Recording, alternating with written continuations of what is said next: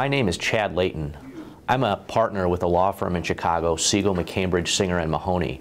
Part of my practice is providing consultation to businesses when they are drafting and negotiating business contracts, and I also handle commercial litigation.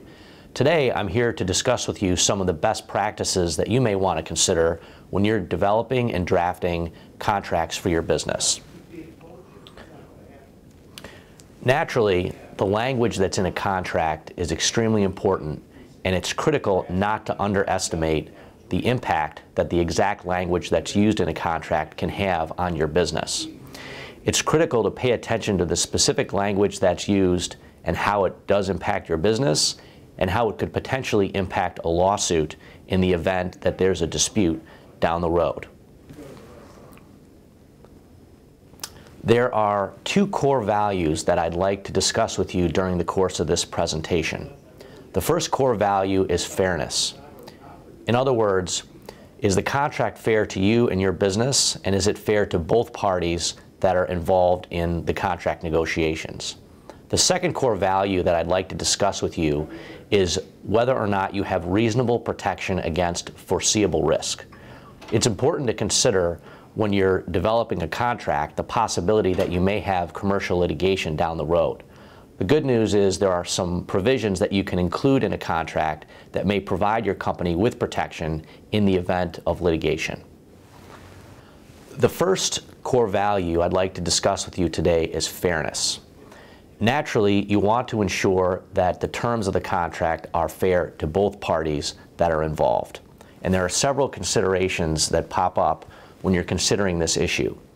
First and foremost, and needless to say, you want to make sure that the contract terms include and cover all of the issues that are important to your business. But what's also important is to pay very close attention to the terms and conditions that the other party to the contract is asking to include in the contract. Many businesses use form contracts, and even if you've dealt with another business before and you know what their form contract looks like, every time you enter into a new contract with that company, you want to make sure you pay very close attention to their form and the terms and conditions that are in that form. You want to make sure, first and foremost, that those conditions that the other party is asking to include are both reasonable and necessary for the deal that you're looking to reach.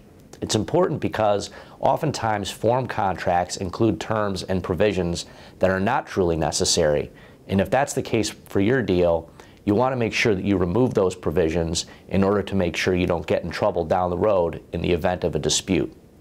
It's also important to consider the practical impact that the terms and conditions another party is asking you to include will have on your business. How much money is it going to cost you, for example, to comply with those terms?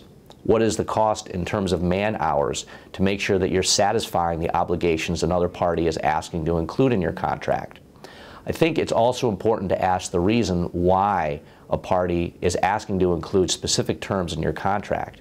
If there isn't a good reason for that term, don't include it.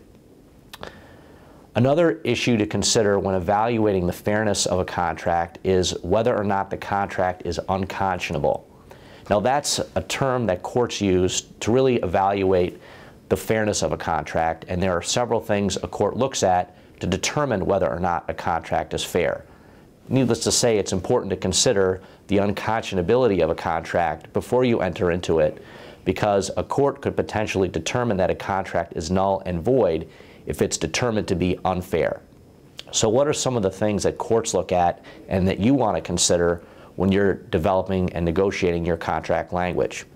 First, you want to make sure that any important terms are clear and easy to read in the contract. Any of the terms that are really critical for your contract, you want to make sure those are not hidden in a maze of other language that's contained in the contract. You also want to make sure that both parties have a fair and reasonable opportunity to review the contract and understand its terms. Finally, it's important to make sure that the terms of the contract are not so one-sided that a court may look at it and say, this is totally unfair, and I'm going to declare the contract null and void. There's one other issue I'd like to discuss when it comes to looking at the overall fairness of a contract, and that has to do with indemnification. So as you may know, indemnification is your right to receive reimbursement or compensation from a company that is negligent and causes a claim or causes damage of some kind. Generally speaking, what I recommend is preparing your contract so that the indemnification provides that each party is required to indemnify the other for its own negligence. And here's what I mean by that.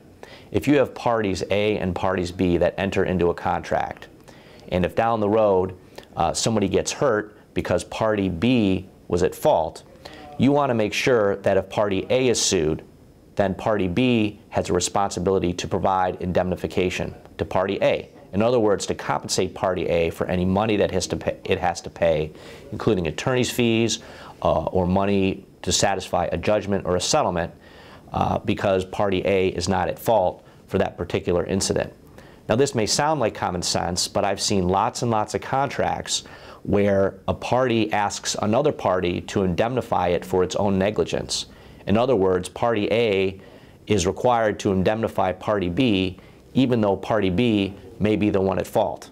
I don't think that is, generally speaking, a good way to go in a contract. Now, of course, there are exceptions to that rule, and there may be times where, for business reasons, you do want to include a provision like that. But overall, if you want the contract to be fair, you want to make sure that the indemnification provision is fair and balanced to both parties, and that it's clearly drafted to make sure that you're protected in that manner. Next, I'd like to discuss with you the second core value that I mentioned, and that is providing your company with reasonable protection against foreseeable risks. And there's several points and provisions that I'd like to address here. First, when you're negotiating the terms of your contract with another party, whenever possible, it's always advisable to limit the types of damages and warranties that are available in the event of a lawsuit. And here's what I mean. For example, under the law, you can limit the types of damages that would be recoverable if there's a dispute or a lawsuit down the road. You can limit another party's ability to recover lost profits. You could also limit another party's ability to recover special or consequential damages, which may be the sorts of damages that you didn't consider when the contract was first entered into. Having a provision like this in your contract is favorable because it limits the liability exposure that you may have down the road. Additionally, for those companies that are involved with the manufacture or distribution of products, whenever possible, I recommend drafting your contract so that you're limiting or eliminating in total warranties. This is another way that your company can protect itself down the road from liability. Another important provision to consider including in your contract in order to protect your company has to do with attorney's fees. And that's something you'll want to consider before executing a contract.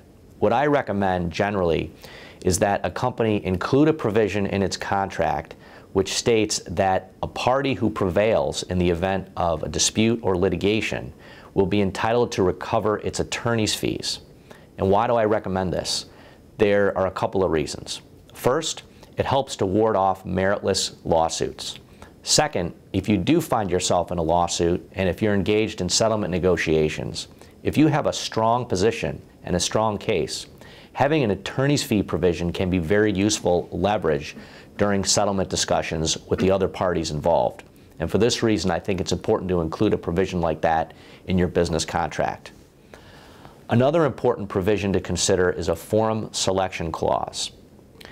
In other words, if you get into a dispute with one of your business partners, a forum selection clause will state where a lawsuit or a private arbitration would have to be held. This is especially important if you are dealing with companies that are located out of state or even out of the country. If you have a lawsuit that's filed against your company, or you need to file a lawsuit against another company, if there's going to be a trial down the road, you want to make every effort that you can to minimize the impact of that trial on your business. If you can have a trial proceed at a location that's close to where your business is located, that's going to be less impact on your business operations. It's going to be more convenient for you and for your employees who may have to appear and testify at that trial.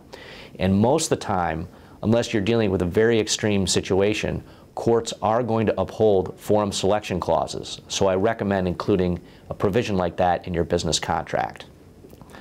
Another provision that you may want to consider when you're developing your business contract is a private arbitration provision.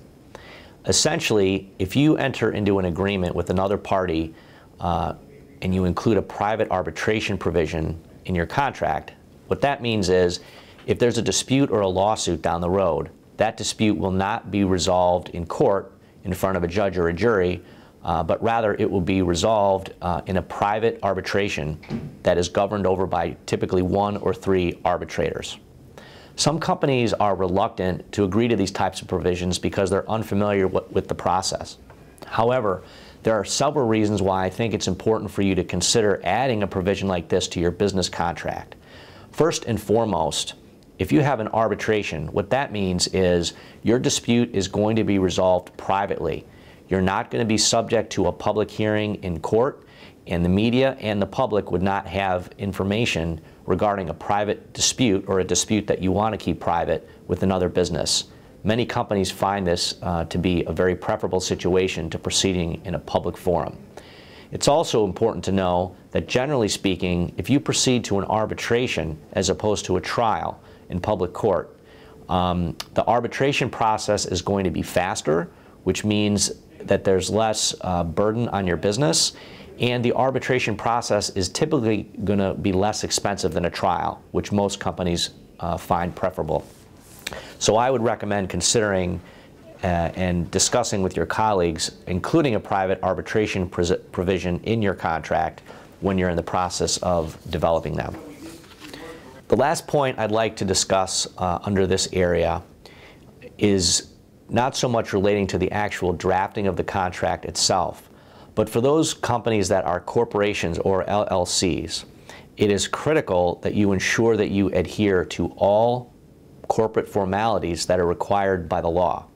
The reason that this is so important is because the failure to do so could down the road cause a court to pierce the corporate veil, which means that the individuals who are officers or directors of a company or are members of an LLC could potentially be subject to individual liability.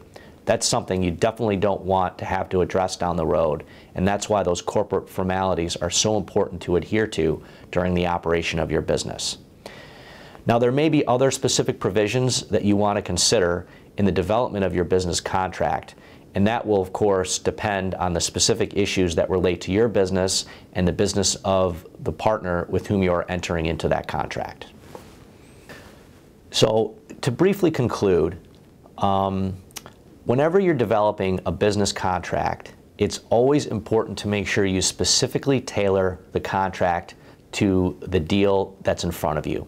Lots of companies like to use form contracts, which I think is a fine practice, but it's always important to make sure that you spend the time up front to look at that contract, if necessary to obtain consultation, and to make sure that the contract is specifically tailored to the deal that you're working on and does not include any unnecessary provisions. I think it's also important to consider if you are developing a contract that is starting with a form contract provided by another company, it's okay to ask that other party to add provisions to that contract that may not be part of their form. And some of the provisions that I mentioned earlier definitely would be worth adding to another party's form contract if they're not already covered. I want to thank you for your time. I hope that you found some of the information in this presentation to be helpful. As I mentioned at the outset of the presentation, I regularly provide consultation to companies who are developing contracts. I assist with drafting contracts, and I also have experience handling commercial litigation, which I find useful in providing consultation when companies are developing contracts. If anybody's ever looking for some assistance or guidance in this area, please feel free to give me a call, and my contact information is available on the slide. Thank you.